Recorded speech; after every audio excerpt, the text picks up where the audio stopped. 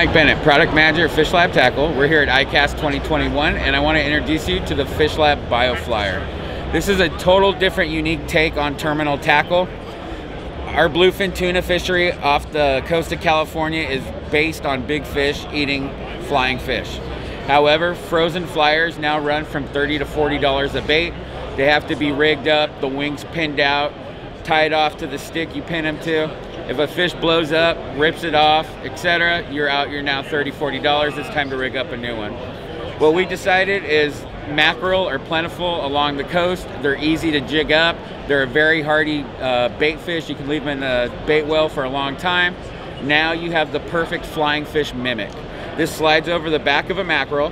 You can either push a pin through the back or you can use the rubber band on the bottom. Now you have a live bait that you can fish from the kite. You can run a single hook in the head, your treble hook behind the wing set.